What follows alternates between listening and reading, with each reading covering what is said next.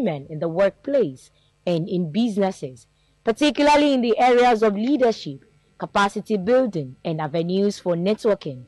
The organization this time took a step further from its mission of its responsibilities by distributing food items to aged women, underprivileged, persons living with disabilities, and widows in Odogbolu local government area of Ogun State.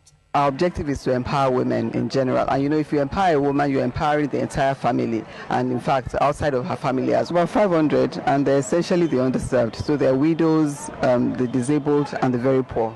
So those are the ones who categorize as the underserved. It's one of the fundamentals to show that we are aware about what is going on in the country, and we focus and address it and try to deal with it. So this is our own little opportunity to give back. Wife of Ogun State Governor, Mrs. Bamidele Abiodun, joined the organization in its quest to ensure qualitative and quantitative life by distributing cash gifts to augment their expenses. Mrs. Abiodun commended WIMBIZ for extending the gesture to Ogun State after recording success in Lagos State.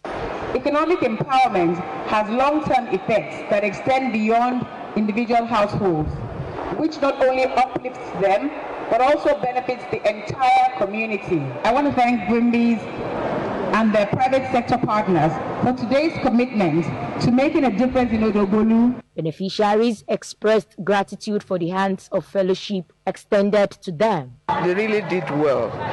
For widows, physically challenged women, they try a lot. We didn't expect this. We thank them.